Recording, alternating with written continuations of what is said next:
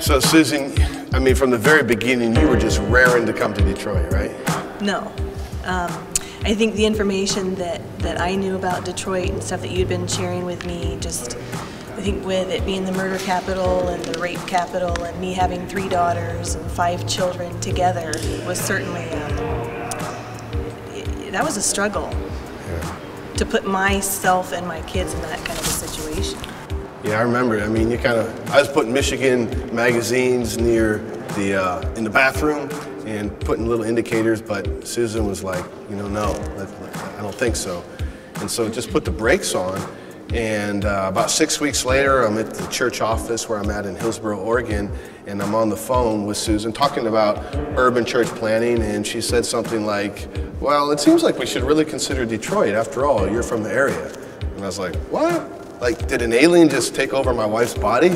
6 weeks, and she's like that, but that's kind of how it worked. Asking God, A, are we crazy, or B, are you sending us to Detroit?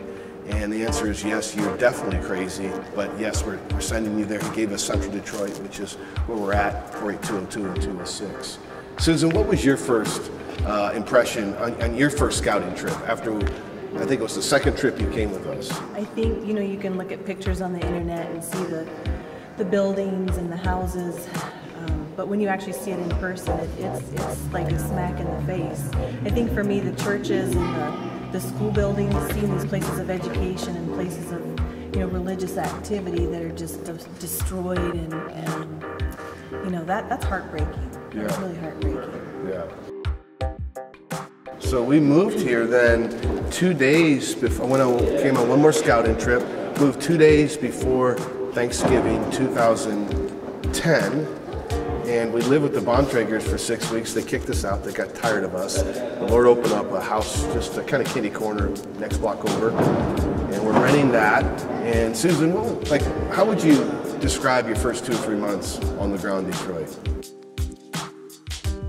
In this area, people are outside all the time. They sit on their front porches. It's not like being in a suburban neighborhood where you go in the carport or in the garage and the door comes down and you don't ever see them. Everybody's on their front porch. Everybody's in their yard. So we would walk a lot, pretty much daily. Get to talking to people. We had cookouts every Friday night, either at our house or at the Bontraggers' house, and we invited everybody from 4 streets. I don't even remember how many blocks it was, 5 blocks and 4 streets, and ended up having about 100 people the first cookout, I think, and just continuing to do that, and just, what else have we've done a lot of stuff, I can't remember sports everything. Outreach. Yeah, we did the sports outreach with the kids, and decided that we were going to take a little park that's close to our house and fix that up and mow it and kind of weed it and take care of the basketball courts and the tennis courts. And one of the things I remember about having all the kids to our house, we had the sports outreach. And one day I said, hey, why don't you guys come over to my house? And they're like, okay, yeah, we're going to drive out to the suburbs, because they made the assumption, us being slightly white, that we lived on the other side of 8 Mile. But when they found out that we lived actually about 5.5 blocks from the ball field, the court, it's like their defense system went that much farther down. Really, that was the birth of a lot of relationships. And some of those guys, the older guys, come to our house pretty much every day. Yeah, every day. Come into our Bible study now, the older guys.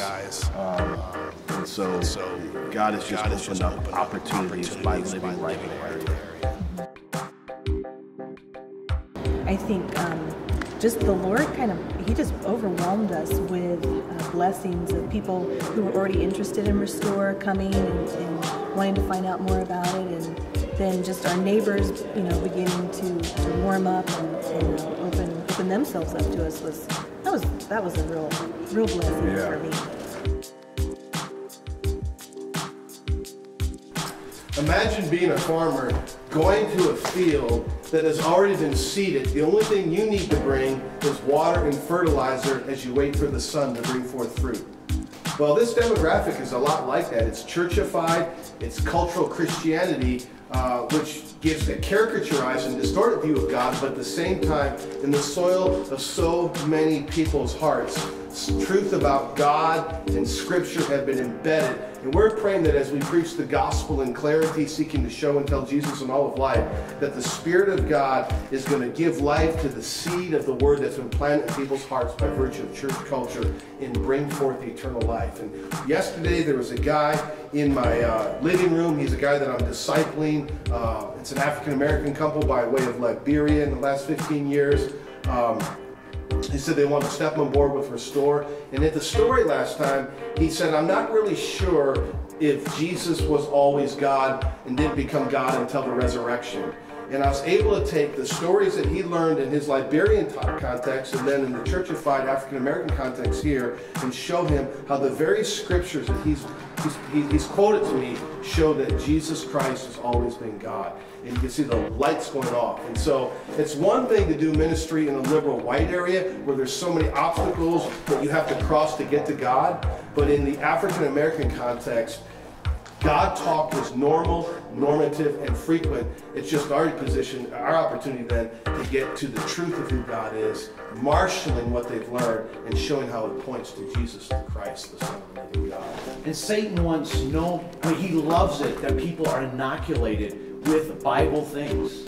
He loves that, but it's not gospel. And so if we can use those things that Satan's actually happy that they know because they feel, hey, I got it. If we can use those things and leverage them so we can get to the gospel and they can see where they know these stories, but it doesn't mean anything to them. We can leverage that. We can see salvation happen because then it clicks. They said, oh, I see why that story is connected with this and this. And doing a high overview of the Bible like we're doing right now through the story actually helps them when they do know a little bit of spiritual things.